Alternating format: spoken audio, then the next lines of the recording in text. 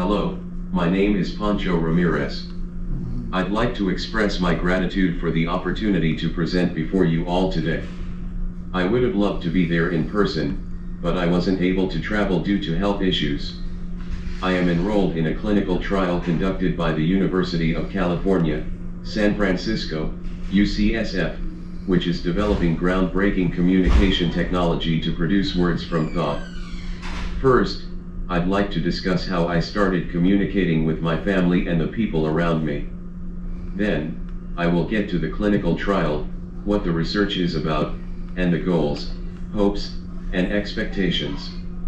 If I mention the researchers before, know they are from the clinical study.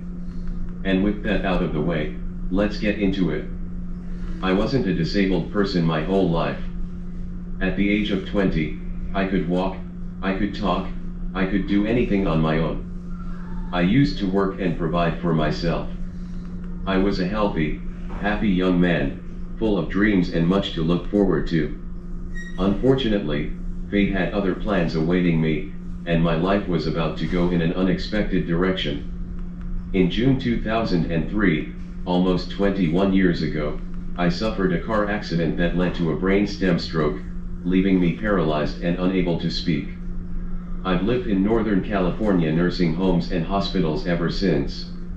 While living in a nursing home, I taught myself English and earned my GED and a web developer certificate. The first time I was able to communicate with my family was when I was in a hospital in Berkeley, California. I was burning up with a high fever, and they were visiting me from Sonoma, about an hour away. I was desperate, trying to communicate something to them, but I was not able to. I also had a UTI infection spreading through my body very quickly, and it was eating me alive, because I couldn't stay still. My sister told me, "We are going to understand whatever you are trying to tell us, somehow or another, my brother." She grabbed a piece of paper, wrote down the alphabet and a pen, and pointed to each letter accordingly. I nodded, yes or no, whenever she pointed to the correct letter and wrote it down. That way, they figured out what I wanted and what to do about it. Around November 2003, I moved to a different hospital in Healdsburg. A brilliant young man was working as a nurse assistant. He was very nice and compassionate toward people like me, someone unable to help himself and communicate.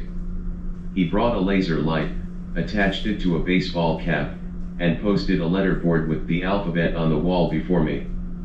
That way, when I needed to say something or the nurse had a question, they picked up the laser, pointed to the alphabet, and wrote everything down. I did not know English yet, so it was only in Spanish. As time went by, people from the hospital bought a laptop and a baseball cap with a stick pointer attached to it for me to use. I believe the purpose was to keep me entertained and to communicate better. I was delighted.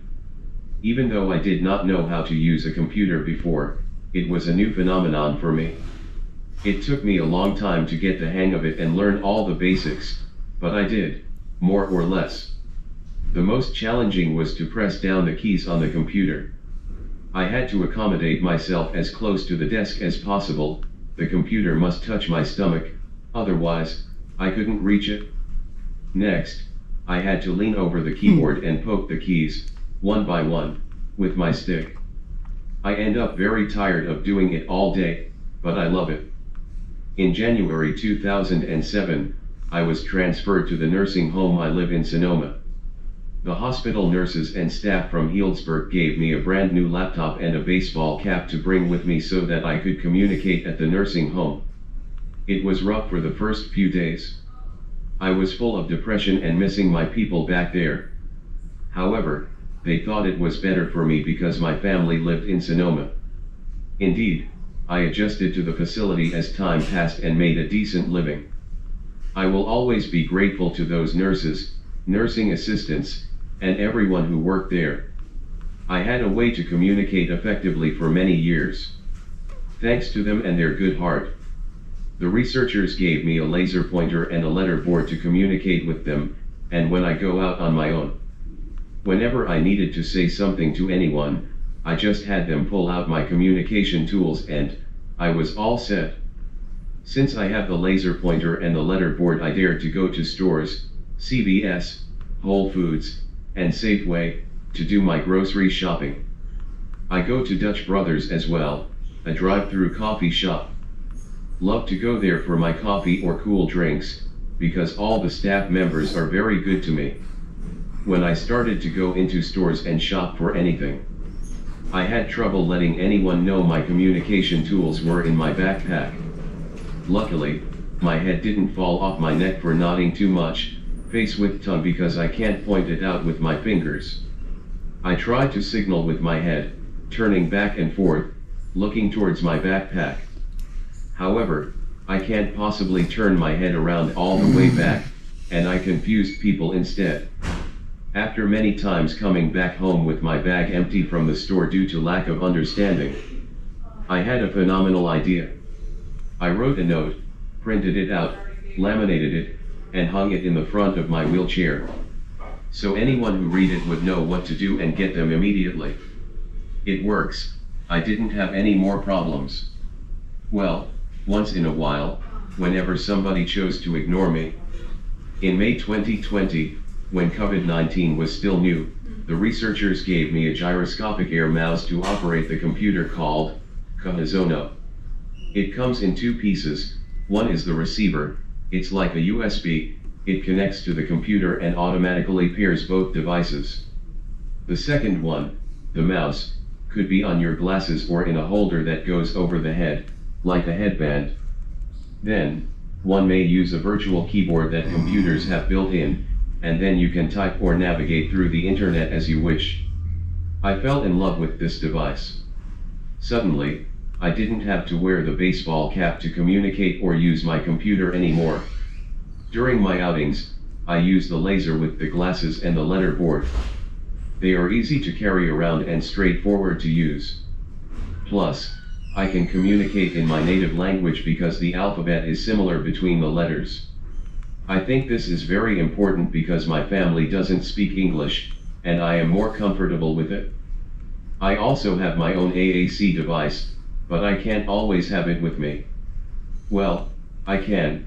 It can be mounted on my wheelchair, and it has a battery that can go 5 or more hours, but it is too bulky and blocks my view. Thus, I would rather not have it with me. The device is called the iSeries with the Communicator 5 from the Tabi Dynavox company. A speech therapist from San Francisco, UCSF, helped me get it. I got it through my insurance. Getting approved took a long time. When I was searching for AAC options, I went for this one. I thought it would be a good one, but it was disappointing. It comes with many features, some of which are good to access, but others are not easy to navigate. It has the eye tracker option, meaning it can be operated by eye movement, but I preferred it with a head mouse, like the one the researchers gave me. I thought the system would be faster, but now I don't know. It has Zoom, the app, so it was nice because I hold many meetings. Unfortunately, I couldn't use it very well. It was overcomplicated. It has a phone app, too, to connect your phone and control it remotely. I was excited, thinking I could make phone calls from there, but I could send text messages only. The machine can speak Spanish, but it was challenging to make it work the right way. The voices sound horrible, and you must search and download them online. So I ended up not using it as much as I wanted. I would instead use my computer. A device like this for the sole purpose of communication might be okay. However, most users don't want a device for communication only. I don't. My intention to get an AAC device was, so I could use it for everything I do on the computer, not just talking. After many years at the nursing home, I had an appointment with a neurologist from San Francisco, UCSF, on July 14, 2016. His name was Gary Abrams. I was very excited about that because I was told that UCSF was one of the best hospitals in the nation, and has the best doctors who specialize in neurology, so I was looking forward to it. My first thought was, oh, The doctor is going to want to keep me there at the hospital and do many studies until they figure out how to fix me. Oh yes, finally. Oh my goodness. I don't know what I was thinking. It was a great dream, though. When my sister, a friend, and I entered the office to see Dr. Gary Abrams, he started speaking and doing some assessments. I had to send him a brain MRI before my appointment, and after a while, he said, "I saw your MRI, and I have to give you another disappointment. I know many people think we do miracles here at UCSF. I wish that were true, but unfortunately, we are just doctors doing the best they can, like most doctors do. I'm afraid my answer is not what you wanted to hear, but I have to tell you anyway. My friend, there is nothing we can do for you." He went on and said, "The stroke you had was very severe. It damaged a great part of the brain, and consequently, many brain cells collapsed."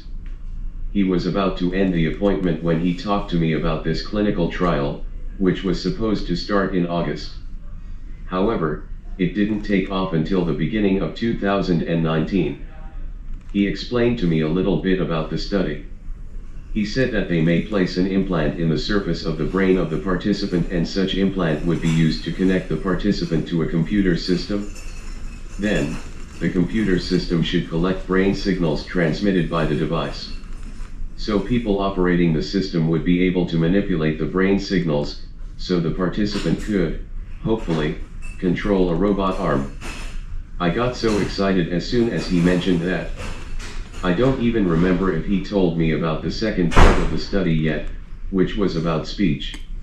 2.5 years passed after the appointment with the neurologist when the clinical trial began. The clinical trial's primary goals are to help paralyzed individuals control a robot arm and to allow people who don't speak to communicate through a computer interface. On February 25, 2019, I underwent surgery for the implantation. The surgeon was Dr. Edward Chang, the leader of the clinical trial. I learned that the implanted device is a tiny sheet of wires called an electrocorticography, ECG, brain-computer interface that translates neural activity from my sensoromotor cortex into intended speech and motor actions. So whenever I try to speak, the computer spits out the words and prints them on the screen. When we started recording, it was at the nursing home. They rented a room for a few months, so I could stay by myself and do it there. There were two teams, one focused on the robot arm and the other on speech decoding, as they called it. For the first couple of years, I worked with the researchers every day, 2 days with one team and 3 days with the other, and vice versa. In the beginning we were doing data collection only. I felt like going back to school again because, for data collection, I had to attempt to say the same word over and over again for so many days. I remember, when we started, it was about data collection every day. I thought, OMG. Are they going to try to make me speak again, or what? Days kept going on and on. Why did I sign up for this? I was starting to regret that, just like in school.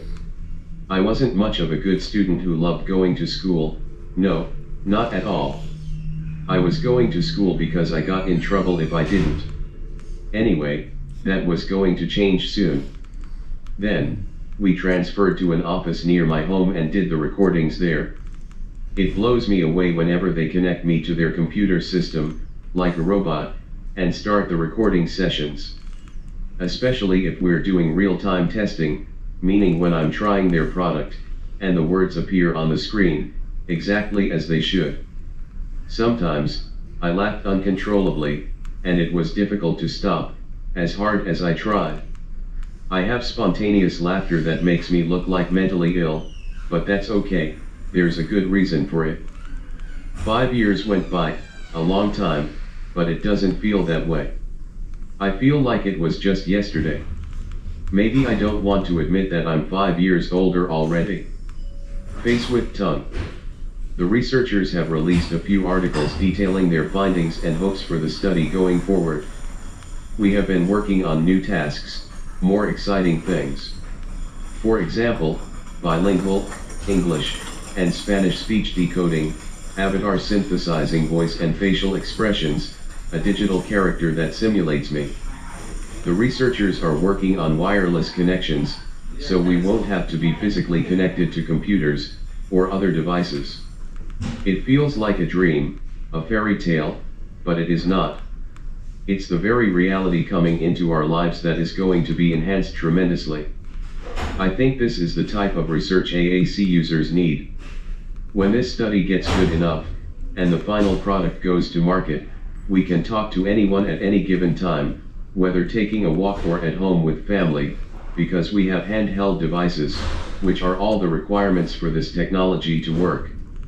In addition, my happiness is not just about the speech study but because of the second part of this trial, targeting paralyzed individuals.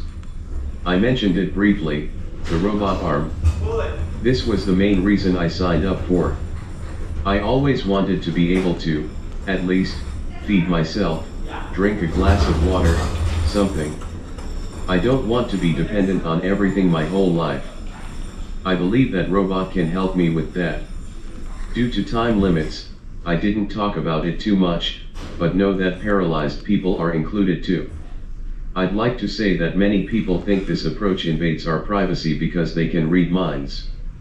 As the implanted device is inside a person's head and can get data from the brain. I don't think that could be possible, not with this clinical trial. For the device to pass data to the computer, I must attempt to say the word/sentence indicated by the team. Otherwise, nothing happens. The researchers tested me under several tasks to prove to publishers that they are not mind readers. I was distracted by listening to the news and podcasts, reading articles, and asking questions. All happened while I was connected to the system, and the task was running on the computer. I was supposed to watch and listen without attempting to say anything for a few minutes, and after a while, I attempted the task again. The same thing happens with the reading distraction. I read a few lines and then tried to speak. What happens? Nothing happened, the computer didn't detect anything or end without detection. My people, we are 100% safe from privacy invasion, at least for now. Thank you so much.